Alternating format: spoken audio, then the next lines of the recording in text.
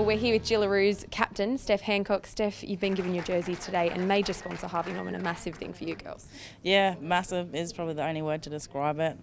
We've never really had a major sponsor before, so to have Harvey Norman on top of our Jillaroos emblem is just a very proud moment for all the girls. So yeah, we're really excited.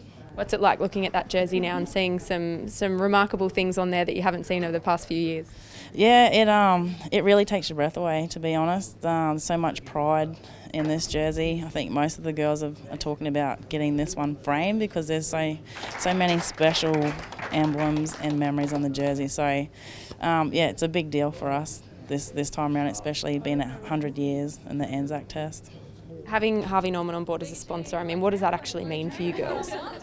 Yeah, well, we only just found out this week that we've got a major sponsor, so we're a little unsure about what's actually going to happen or what's going on with it, but we're just all ecstatic that we've actually got a major sponsor, which is something, like I said, we've never experienced that before.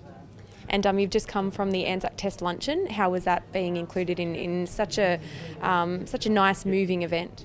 Yeah, and the word you just used, moving, it was very moving to be in the same room as the boys, and then obviously all the special guests, and especially Damien, this young bloke that got up and spoke.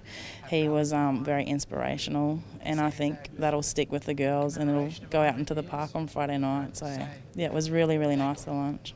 And making it all sink in only a couple of days away from the big match? Yeah, I think because we've been so flat out, we've been in camp since Sunday night, so we're starting to slow down a little bit now. We're going to the captain's run with the boys tomorrow, so I think that'll really kick in, being at Suncorp, watching the boys, having the lunch today, getting our jerseys. It's all really starting to sink in now, so very excited. It's going to be a really special moment when you're out there singing the anthem, listening to the last post. It's going to be one that you haven't quite experienced that feeling before.